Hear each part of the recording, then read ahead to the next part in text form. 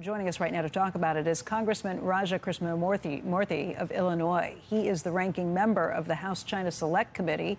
And Congressman, thank you, first of all, for being here. What did you think of China Week on the Hill? Well, thanks so much for having me. I think China Week was weak on China. I think that it was notable for what it did not address. Nothing to significantly address the fentanyl crisis, nothing on critical minerals, nothing to repair our industrial supply base, and nothing to enhance our competitiveness, such as by fixing our immigration system or upgrading the skills of our workforce. So it was a big missed opportunity, Becky. Why? What happened? I think that, unfortunately, Speaker Johnson did not try to adopt the bipartisan approach that our committee has adopted with regard to these issues. Look, this is not lost on the Chinese Communist Party. They believe that we're hopelessly partisan, hopelessly divided, and tribal.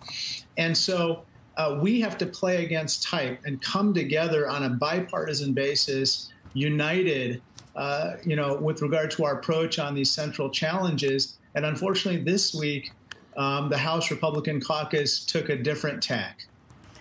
What happened? Because in the past, when we've had you on, there always seemed like there wasn't a lot of daylight between you and the Republicans on the committee. I think that what happened was, unfortunately, Speaker Johnson decided to adopt certain proposals that just did not have support across Congress. And by the way, that included among even certain members of the GOP. And so because of that, I think that we missed the opportunity to, for instance, advance meaningful issues such as outbound investment controls, as well as restrictions with regard to other issues where, unfortunately, the Chinese are benefiting because of our lack of action. And so we have to take action now.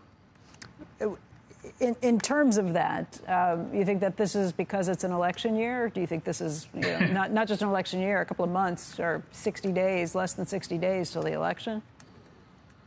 I'm shocked that people would think that an election somehow influenced what's happening. Yes, I think that's absolutely what's going on. I think that, unfortunately, Speaker Johnson has taken the approach that he wants to try to adopt certain policies that might curry favor with the GOP base, but that don't have widespread support in Congress.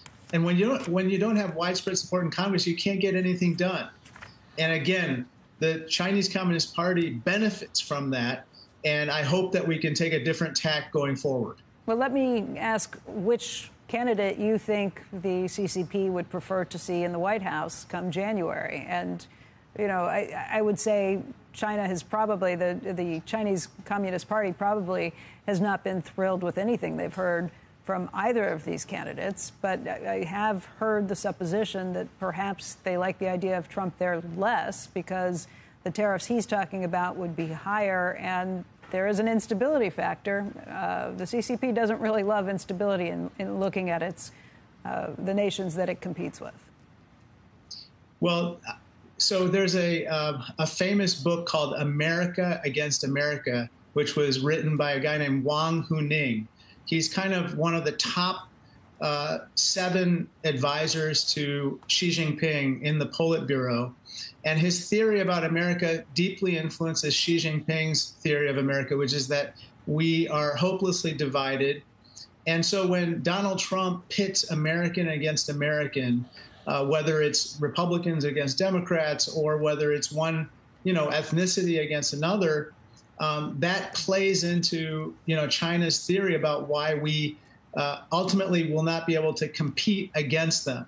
So I think they like Donald Trump creating chaos or instability here within America. They liked January 6th. They liked the fact that Donald Trump helped to instigate that.